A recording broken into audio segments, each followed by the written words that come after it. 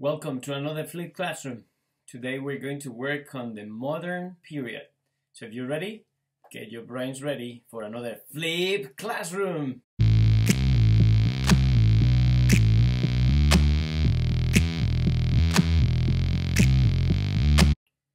Where are we in history? Let me help you. Península Ibérica, 15th century. The King of Aragon and the Queen of Castilla have got married so as to form an alliance with one purpose: to expel the Muslims away from the Kingdom of Granada. In the year 1492, these governments together worked so as to expel them, and they did it. They reconquered the Kingdom of Granada. That was not the only thing that they conquered.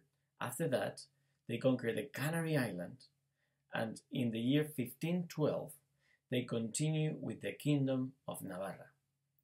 So, in the year 1512, the Catholic kings have reconquered the whole peninsula, and it is as we know it today. They didn't conquer the Kingdom of Portugal. That was set apart. ¿Qué máquinas estos reyes católicos? Ya te digo, they were really good. They made strategies for absolutely everything. And we will learn more about the way they had children and the way they married their children with other people. It will be very interesting. ¿Y conquistaron alguna cosita más? Yes, Melilla y Ceuta. Really? And anything else? One more thing. America. It's the one and only Digo Double G. You know what happened with the D-R-E. They were really good. Now, we have to ask the question, how did they discover America? Well, now is when we have to talk about our friend Christopher Columbus. Christopher Columbus was an explorer. And the most important thing, he knew that the world was round. He thought that when everybody, or when most people believed that the planet was flat. I'm sure you can remember that this is the way people used to believe that the planet was. But Christopher Columbus believed something else. He probably learned in China or in India that the world was round. So he thought, well, if we find a faster way to get to India to buy the things that we need, we will be the first ones. But as it happens with all the good projects, you need money. So he needs something or someone to finance him. The first thing he did was to go to the King of Portugal. He went there and he said, "King of Portugal, may you finance my trip? Can I get some money?" And the king said, "No, no, no." Then he went to see the kings of Spain. He asked them if they could have an interview, and they said no. But through a good friend, he finally got into court and presented the project, and the king accepted it. Yay! So then Christopher Columbus, a Spanish guy, conquered or discovered America? Uy, como te oiga, Alberto. Christopher Columbus was not Spanish, he was Italian. And he got some money. He got 3 ships, La Pinta, La Niña, y La Santa María. They departed from Huelva on August the 3rd, 1492, and they went all the way around the planet. They had to make a brief stop in Canary Islands because one of the ships broke. But after that, they continued thinking that they were going to reach to India. What was their surprise when they found America? They never found out that they had discovered a new continent. They probably thought that they had discovered a new part of India or something like that. Anyways, the thing is that they had discovered a new continent. Americo Vespucci was a new explorer that went to the new continent twice. He made 2 trips. And the difference was that Americo Vespucci wrote a lot of stories and documentaries about this new world, this new continent, and people liked it so much. His books were so much distributed and copied everywhere that people called the new world, the new continent, America, in honor to his name. When Christopher Columbus arrived to America, he found out that there were people in that continent. They called these people pre-Columbian civilizations, and there were 3 main groups: the Aztecs, the Mayans, and the Incas. Los Aztecas, los Mayas, y los Incas. They were different. That's why they could differentiate them. For example, the Aztecs lived in the Valley of Mexico. The emperor lived in the capital. And they were polytheistic. That means that they believe in different gods. For example, they worship the god of the sun and the god of war. The Mayans live in the south of Mexico. That's where we know Guatemala and Honduras today. The capital was Chichen Itza. It's very famous for its pyramids, and they had a leader in each city. The Mayans were very organized. They had different cities and they were scientifically advanced.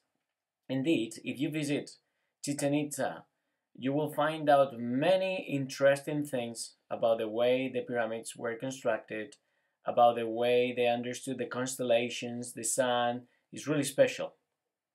Finally, the Incas. They live in the area where we know today Peru, Ecuador, Bolivia. The capital was Cuzco.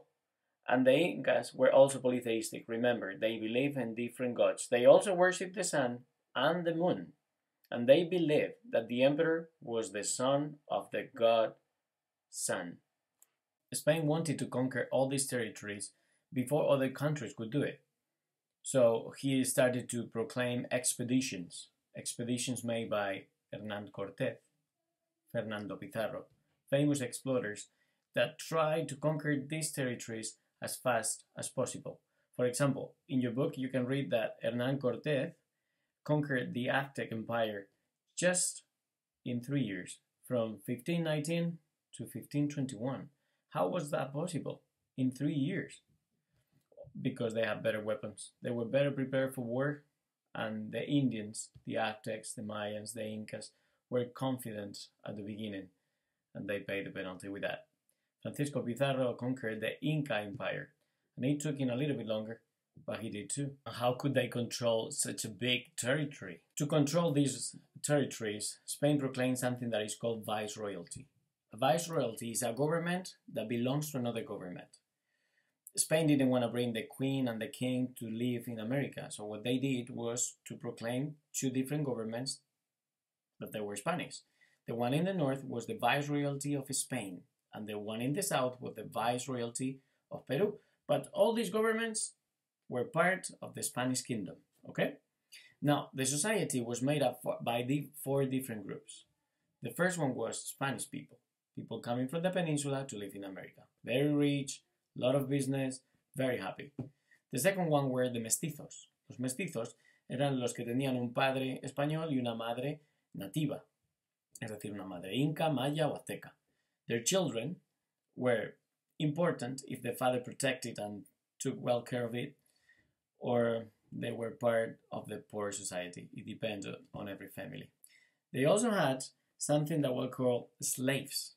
Slaves. Why did they need slaves? Well, remember, in America había muchos campos de algodón, y estos campos de algodón tenían que trabajarlos. Spanish people didn't want to do that, so they brought slaves, African people, to America so as to work hard collecting all this cotton for the Spaniards. I know, it's not fair, but that's the way we did it. Finally, the Native Americans. We have talked about them before. Mayas, Aztecas, Indians, Incas. They were living in that territory and they were really bad treated. We are not very well considered for these actions, my friends. It was part of our history and is part of our dark history. But I wonder, if Spain was so rich and it had so many territories, how is it that Spain is not such a rich country today? In the next video, we'll talk about them. We'll talk about the next kings, what they did, the children that they had, how did they get married, all these things in the next Flip Classroom. Bye.